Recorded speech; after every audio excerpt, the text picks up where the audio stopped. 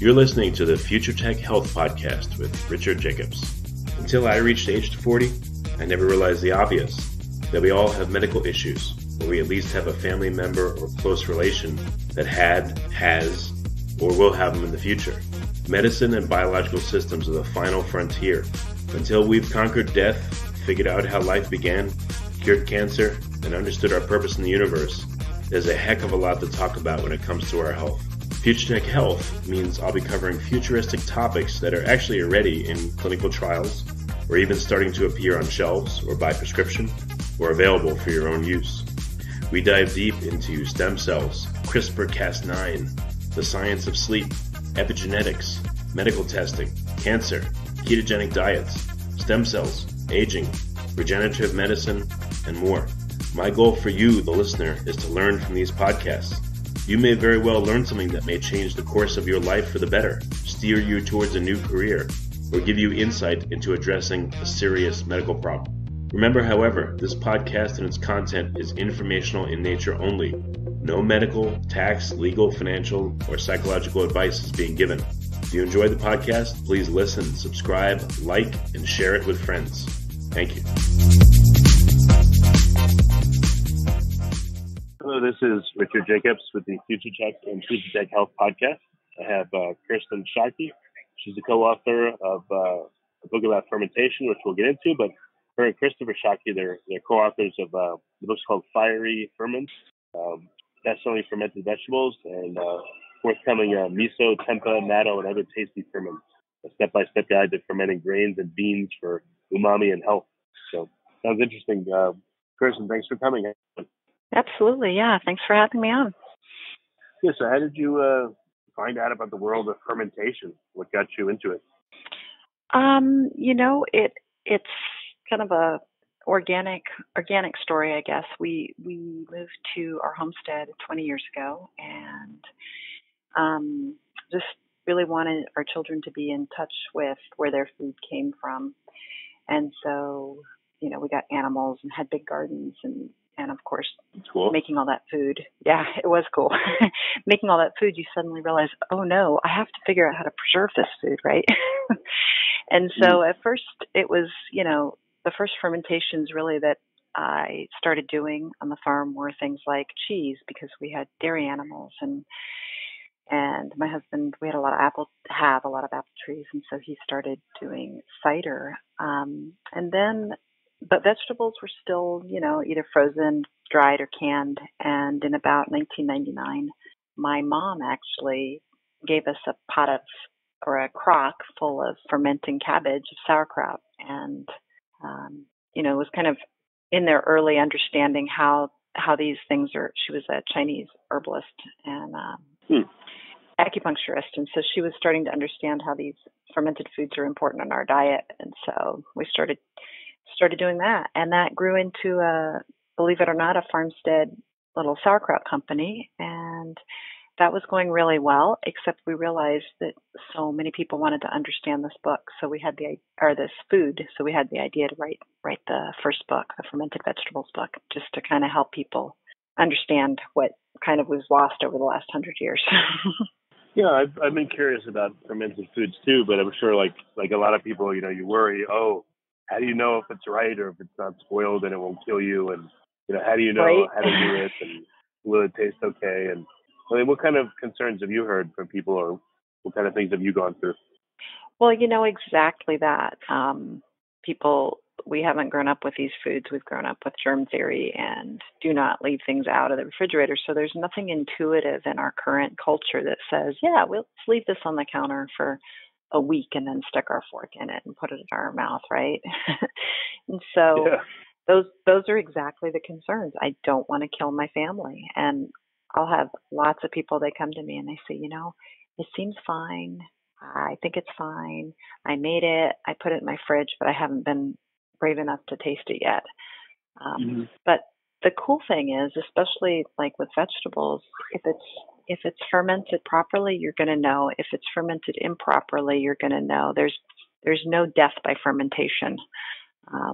Nobody's died from fermented vegetables or any of these ferments actually, when they go south, it's really obvious, unlike, canned green beans, which are famous for botulism, where it's hidden, tasteless, Right. odorless. That doesn't happen with fermentation. So when it goes south, like all your five senses say, do not put me in your mouth. It's obvious that it's horrible. Huh. Yeah, like the texture will be very wrong, and the smell will be not just funky. I mean, funky's one thing, but it'll be like compost or rotten potatoes or, something that's like, oh no, that's foul. And so what are some of the most common ferments that people can make? Well, the most common, easiest one is in that sauerkraut or kimchi range, where you're just, mixing your vegetables with some salt, and you're creating a brine, and you're keeping it, in a jar in an anaerobic condition for, 5 days, 7 days, 2 weeks. Just, it all depends on the temperature and how sour you want it. But, then it's done. Like you're ready to go. So that's probably one of the most common. People that don't like those kind of vegetables really like the hot sauces, and it's just as easy to ferment some peppers up and have a sauce, in 2 to 3 weeks.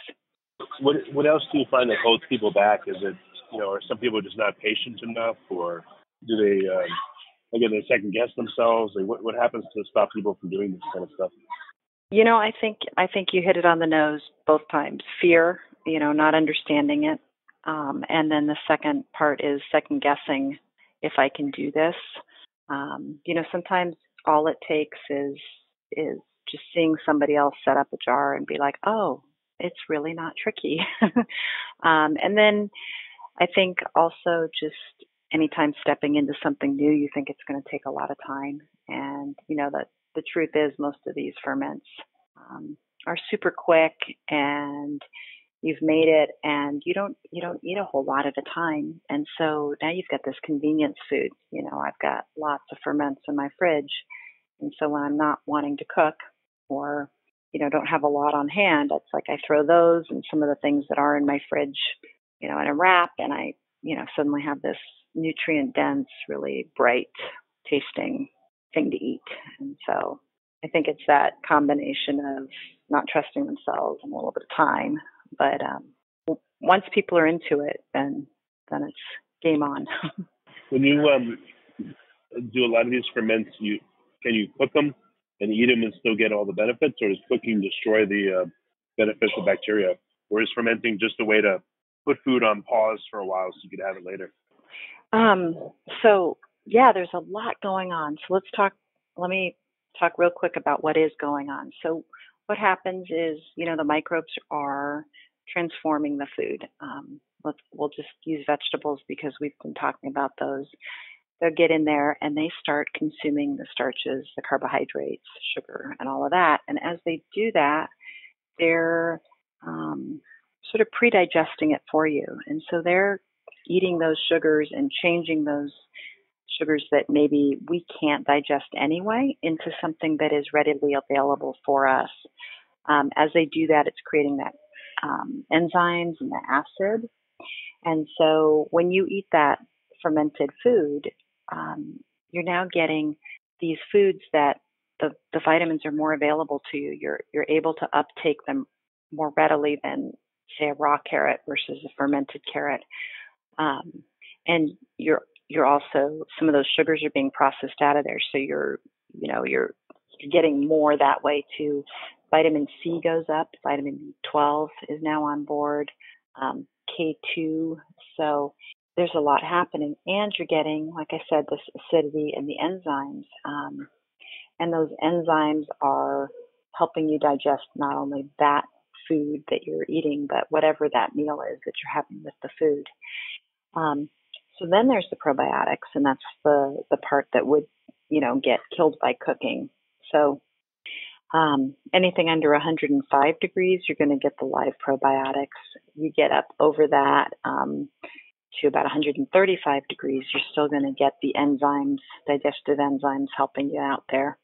And above that, you're getting a nice warm meal, and you're also getting the added, nutritional benefits of it being pre-broken down and those vitamins and all of that. So it's kind of a complicated answer, but anyhow you choose to eat these foods, you're going to still get some benefits versus just, the raw vegetable. The other thing, and this is back to the safety. That's a really good way to explain it, by the way. So keep going. Oh, good.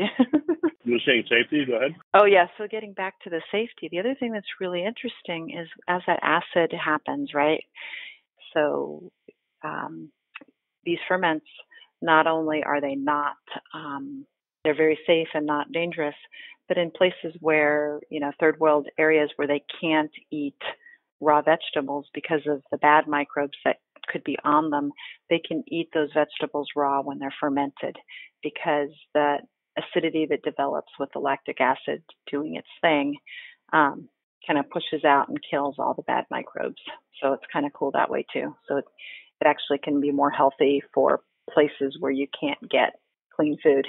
Have you observed people fermenting using organic vegetables versus not? And is there a difference that you can tell? For the most part, I have never seen any huge problems with non-organic vegetables. Most people try to use organic. I try to use organic, but I've also, some places they're just not available, and I've done krauts that have been and other ferments that have been fine with non-organic vegetables. Some things get irradiated, when they're if they're imported, and I've seen that to be that's the place that I've seen sort of a problem, because then all the microbes have been killed off, when it goes through that machine. And then a lot of these ferments, do you have to use a starter culture, or can you just naturally have it ferment in the ambient? Yeah, everything you need is on the vegetables. All those microbes are there and ready to go. As long as you don't want to wash your vegetables with antibiotic soap or anything like that. They're all there. They're ready to go to work for you. So you don't need a starter culture at all. You need, like I said, a little salt and a little thyme. Well, what if you compare, doing, kimchi with a starter versus not, or anything else you ferment? Like, do you have any, are you proud of any of the microbes you had for 30 years that you keep reusing? Like boudin bread baking in San Francisco, they have right. the same yeast from 100 years ago. Do you have any of that? Right. With the vegetable ferments, we don't. With some of our other ferments, either the dairy ferments, like the kefir, and we of course do sourdough, and we do that. But with the vegetable ferments, there really isn't much of a point. And you mentioned kimchi. It's interesting. In Korea, of course, it's a really important staple in their diet. And as it's becoming more industrialized, as people aren't making their year's supply of kimchi at home anymore, they're buying it. And so I've done a lot of studies. And one of the studies I read a number of years ago said that not only could they not speed up the process really with adding a starter culture, because, companies were trying to make kimchi faster, but still have it be fermented. They didn't speed up the process. And in some cases, they found that the microbes on the vegetables were actually interrupted by the starter culture. And so it kind of, they had to duke it out, if you will, to kind of get themselves going, because there was just so much going on, which I thought was really interesting. Yeah, that is. Huh. Have you tried it? Have you tried to do starters on stuff normally that doesn't have starters? And was it a non-starter when you did? Yeah, Joe. Well, it doesn't, they work. What's interesting to me is there's a whole host of bacteria that are in the lactobacillus family, and they kind of have this succession, right? The first one that moves in, the first one that wakes up, I guess, they're all there on the vegetable, but the first one that wakes up is, its whole job is to start getting that acidity level down. And it can live in that, higher acidity environment that you're starting out with. And as it does its thing, and that's when you're going to see that really active fermentation. As soon as it gets to a certain point in the acidity, the pH goes down, it dies off because it's made its own environment too acidic. But as soon as it does, it kind of wakes up the next species. And this kind of goes on over and over again. And why I'm explaining this is I've, seen some starter cultures out there on the market that are L. plantarum, which is a really good microbe for us, a probiotic. But the thing with L. plantarum is if you put it in your in your sauerkraut, it's not gonna get started until the native microbes, wild ones that came with it, have already gotten it down to a lower ratio. So yeah, I've used starter cultures, but I haven't noticed any any reason to. It's just for me, it's something that I need to make sure I had on hand, and it's more cost, and it takes away from just, oh, I'm at the market, I see this vegetable that looks beautiful, I'm going to go home and ferment it, because most of these starter cultures you'd have to mail order or whatever. Okay, interesting. So in the world of fermenting, like what should a novice attempt and not attempt, and how about more advanced people? Well, I think in the world of vegetables, I think a novice can really go for what they'd like to go for. Carrots are a really successful ferment. Sauerkraut, kimchi, like I said, hot sauce.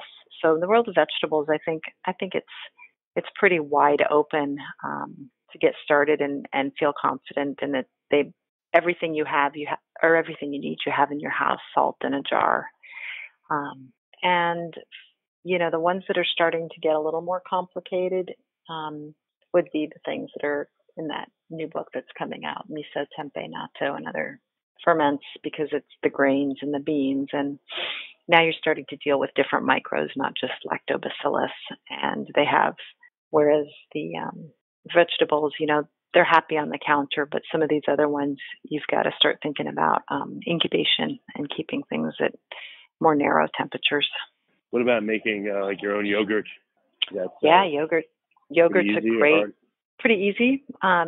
This one, you also have, incubation temperatures to deal with, but that can be done.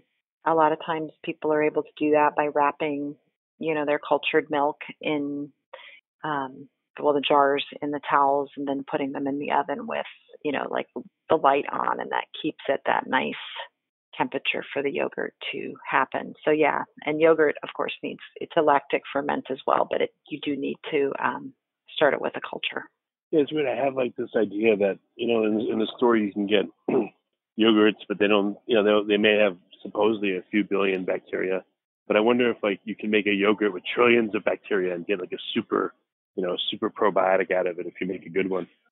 There's so many wonderful different cultures that do have very different things than maybe what they're using industrially. So you can, get a lot of diversity that way. As far as, specific numbers, it's kind of an interesting thing, because the live bacteria are alive as long as there's food, right, for them to eat and keep them alive. And so depending on, if you get that yogurt when it's really young and fresh and those bacteria are really stable, you're going to have way more. But as that yogurt, continues to ferment or whatever, those bacteria can die off. Luckily, what happens when we put our ferments, yogurt, or vegetables or whatever in the fridge, we put them to sleep basically and sort of put them into a stasis. And that's why when you buy these things, they are still live.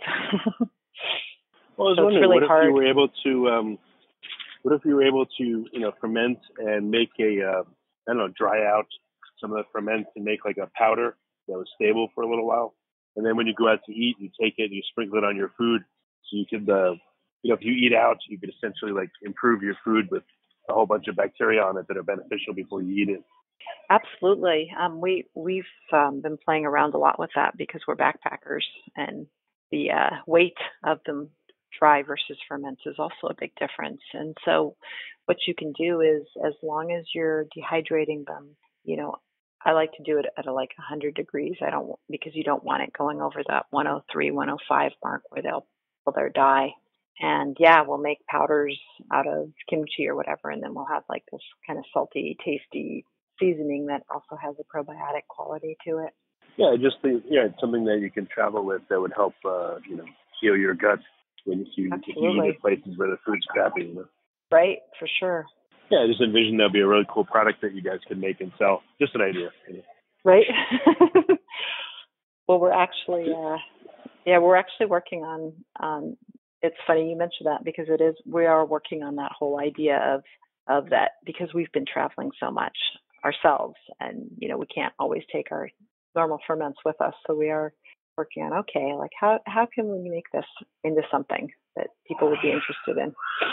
Have you ever have you experimented where let's say you've been sick or something happened with you and you try to somehow like medicate yourself or heal yourself with your ferments? Have you gotten into that part of the realm? Definitely when my stomach is a little off. I feel so much better if I have a little sauerkraut juice or something like that. What I have noticed is I feel like in the last, especially, maybe 8 to 5 years, 10 years or so, since these have been so much more part of our lives, that we were talking about it the other day. I haven't gotten, a real, and this is just me, but, an intestinal flu kind of thing. I've gotten more the other kind of flu, but not that intestinal flu where things are just wanting to purge. And I don't know if there's any relationship but I do know that, we have something fermented at least once a day. Yeah, I wonder, if you get sick or someone and they have to take antibiotics, you can give them a little, bit of your special powder or ferment to help balance the gut-killing effects of antibiotics. Oh, for sure. Yeah. And my husband had to take antibiotics when we were on a trip in Chile, and we definitely hit him with everything. And he's doing pretty good now, or he's doing just fine now. He was. Good. I think it helped him kind of get through that. So you have your book, but are you selling ferments commercially? Jars of we this, don't. Bags of that? Nope. We don't do that at all anymore. We sell books and we sell, the knowledge. We go teach places and are hoping to get some online things going that way at some point. But at this point, it's all about empowering folks to, make their own probiotics. Have you thought about doing like an online course, a series of videos on how to, make this, that, or the other? Because that would be pretty scalable. Yeah, no, and we totally want to do that. We've actually recorded a few things, but and want to make, kind of a little bit of a curriculum to go with it, not just a video, but actually some more substance. So people really, what I want people to feel like they really can go into the kitchen and do it, And so we've been working on that. Just so many hours in a day, Yeah. Have you tried to ferment anything strange that you've never heard has been fermented before? Have you ever tried that? What was I from? Gosh, yes, I have, and it's like blanking on me right now on what I was doing. This fairly recently too. Can you ferment coffee that you would drink? Or? People do make kombucha out of coffee. We have a cider book that's coming out next year, and I guess I don't know that nobody's ever done this before, but I had a lot of fun capturing wild yeast and of blossoms and seeing how those interacted with the apple juice to flavor the cider. So instead of buying commercial yeast or even using just the wild yeast on the apples themselves, we were using pasteurized juice and having the cider ferment from the yeast of different botanicals and blossoms. Well, very cool. So where are you currently doing your classes? I mean, it sounds like the best resource for people is to get, one or more of your books, probably on Amazon or at your website. But, can people meet you in person or take a class, or what's another way to interact with you? Yeah, absolutely. We've got on our website, we've got our calendar that we're actually adding to daily right now because our pretty much August through mid-November, we're going to be on the road teaching all across the country. So we might be near different people, and our website we do have a. Are you posting your tour dates and all that on your website? Yeah, it's on the calendar on our website. And we've also got a free e-course for folks if they want to sign up for it. It's 7 days, or 5 ferments in 7 days. So it really walks new people, beginners, through fermentation. And then, like you said, there's the books and someday there'll be some e-courses out there that are video style. Well, very cool. Well, it was super interesting, and I appreciate you coming on the podcast. It was good to talk to you. Yeah, thank you for having me. And have you ever fermented anything? My wife, she makes injera, so it's like this. You use teff, and I love injera. It's really small flour. Yeah, she makes it.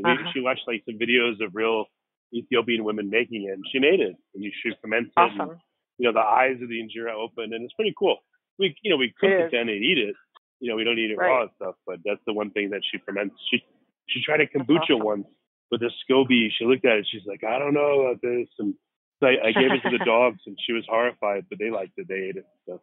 Yeah, some people make dog treats out of their SCOBYs on purpose, so the dogs are into it. Lots of probiotics. But yeah, injera is wonderful. It in that fermentation, it breaks.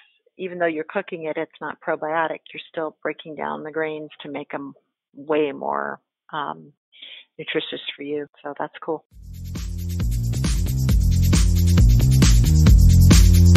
You're listening to the Future Tech Health Podcast with Richard Jacobs. Until I reached age 40, I never realized the obvious, that we all have medical issues, or we at least have a family member or close relation that has, or will have them in the future. Medicine and biological systems are the final frontier. Until we've conquered death, figured out how life began, cured cancer, and understood our purpose in the universe, there's a heck of a lot to talk about when it comes to our health. Future Tech Health means I'll be covering futuristic topics that are actually already in clinical trials, or even starting to appear on shelves or by prescription, or available for your own use. We dive deep into stem cells, CRISPR-Cas9, the science of sleep, epigenetics, medical testing, cancer, ketogenic diets, stem cells, aging, regenerative medicine, and more. My goal for you, the listener, is to learn from these podcasts. You may very well learn something that may change the course of your life for the better, steer you towards a new career, or give you insight into addressing a serious medical problem. Remember, however, this podcast and its content is informational in nature only. No medical, tax, legal, financial, or psychological advice is being given. If you enjoyed the podcast, please listen, subscribe, like, and share it with friends. Thank you.